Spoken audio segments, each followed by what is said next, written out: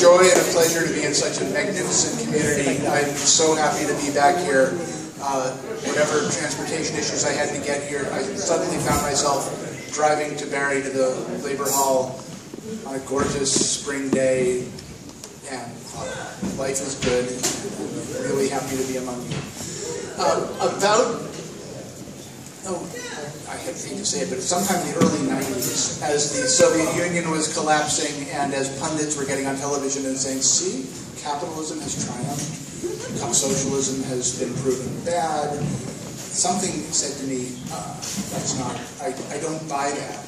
You know, there's something that has to be kept alive of these beautiful ideals, and how am I going to tell that story? And I came upon the idea that maybe through this wonderful song, the Internationale, I could tell the story through a documentary film.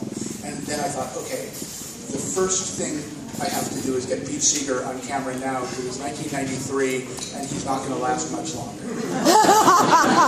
And so I hurried up before I really had a sense about what the film was about, and I hadn't done any research or anything, and got a camera crew and went up to Pete's house, and after he served us fantastic, his wife, so she served us a wonderful plate of whole grain pancakes, Pete sat down with his 12-string guitar and talked about this song. And 7.5 years and a whole lot of sorrows later, I finally finished the film.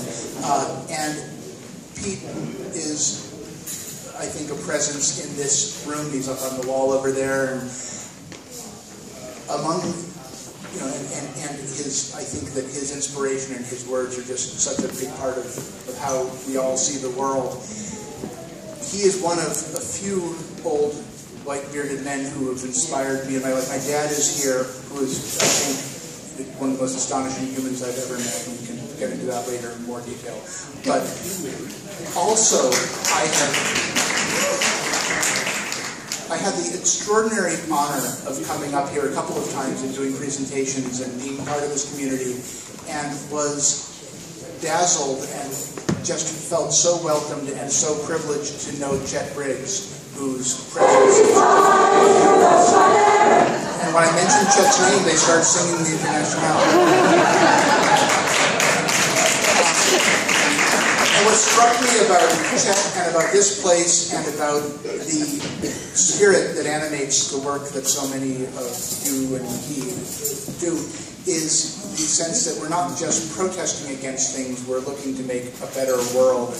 The world that exists here and the world that Chet created, and his love of social change and his family and Chinese food, which to me is the ultimate goal of all happiness. Is, if there's Chinese food, the world couldn't be a terrible place.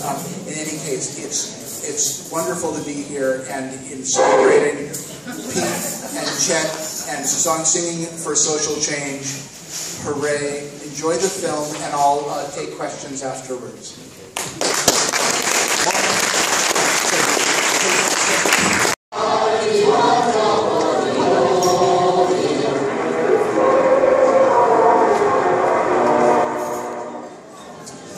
Now, just one piece of instruction. When you get to the chorus, that's when your fist goes up.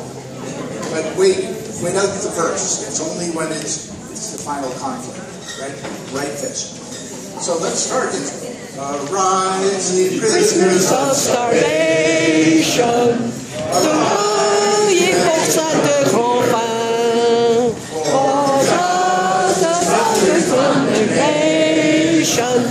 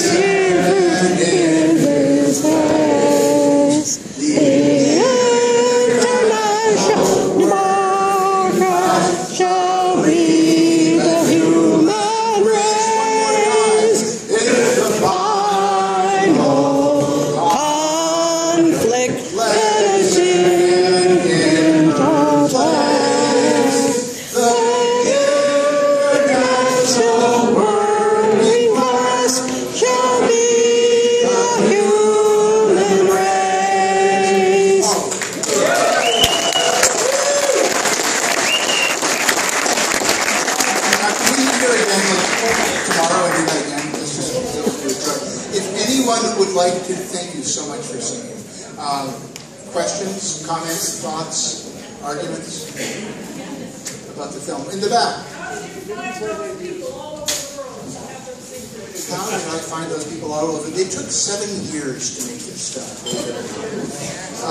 Number 1 was Pete, and number 2 was Billy Bragg. I knew that Pete and Billy had conspired to rewrite the words, and so I called Pete, I called Billy Bragg. Somehow he said, "Oh yeah, I'll be in New York," and I went and filmed him.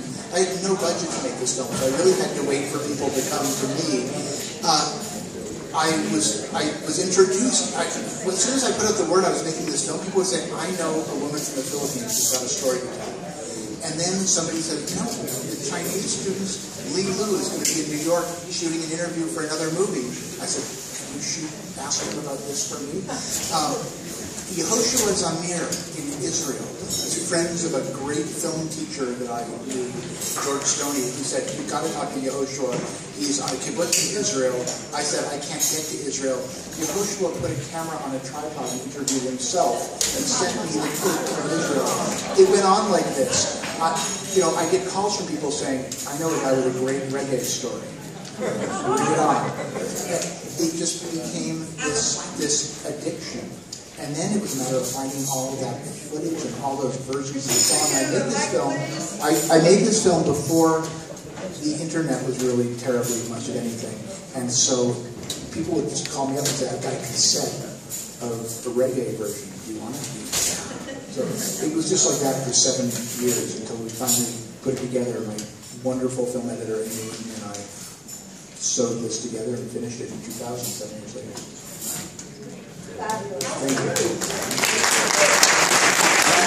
I want to say, because we were honoring Pete Seeger tonight, I just want to say a couple things about Pete.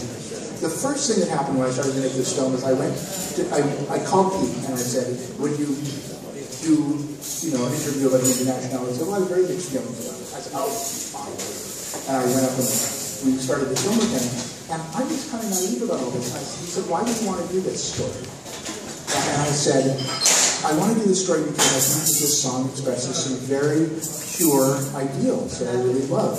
And he said, "Watch out for pure ideals." And then he quoted E.B. White. He said, "Strive for simplicity, but learn to distrust it." And I thought, okay, this is interesting. And then he pulled out his 12-string and he started to sing and play and talk. And 45 minutes later, I had not asked a second question. And he basically said, "Listen, young man, here is what you need to understand." And he started to explain the complexity of all of this. I thought, wow, that's amazing. We should all have a chance. Yes, back there. Question.